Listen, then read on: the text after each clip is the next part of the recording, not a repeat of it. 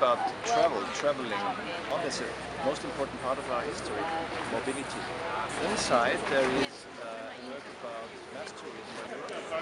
Many cities in Germany, France, Austria, Belgium, Switzerland moved to Italy, to the Mediterranean Sea, to enjoy and have fun and enjoy the sun. At the same time, many Italian men and women had to move out of their country, to move to the north, were looking for work. Because when the Austrians and the Germans moved to Italy, as tourists in the summer, they quite often used caravans. And a caravan is an interesting vehicle because you can bring everything what you have with you. It's like you travel with your house. You have your clothes, of course, your food, your furniture, the TV, even the toilet, even the shower you bring with yourself. And you don't even need contact with other people in the foreign country because you have everything with yourself, and at the end you travel home. But the most important point is the Mediterranean Sea, because this is where our culture started. People go up the truck, there's an invitation, they can make a 1-minute sculpture which says, please stand quiet and look out over the Mediterranean Sea. But they cannot see the Mediterranean Sea, but the Mediterranean Sea is in our hearts. Also der Titel der Installation hier ist Infinity and Beyond, und ich beschäftige mich hier mit den beiden Räumen, in denen wir uns vorwiegend bewegen, dem realen Raum und dem virtuellen Raum, und die Digitalisierung. Die Arbeit hinter mir hat zum Thema das Datum, wann das Internet zum ersten Mal vorgestellt wurde im CERN und wann es dann tatsächlich online ging.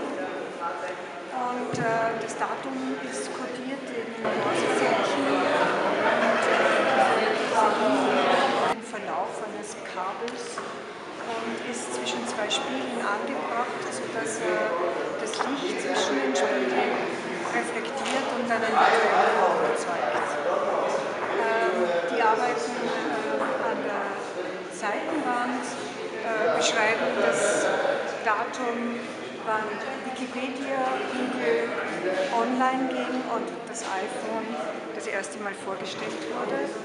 Das heißt also, die Daten, die unsere Wirklichkeit enorm verändert haben. Die Arbeit ist für die Biennale entwickelt, und das Stück ist aus der Werkgruppe Licht und Information. Und ich bin sehr froh, dass ich das hier jetzt zeigen kann.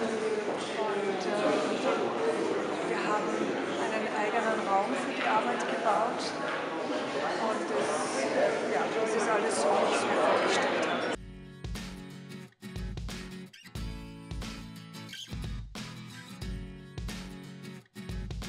It's still officially only a day for the press and for accredited members of galleries.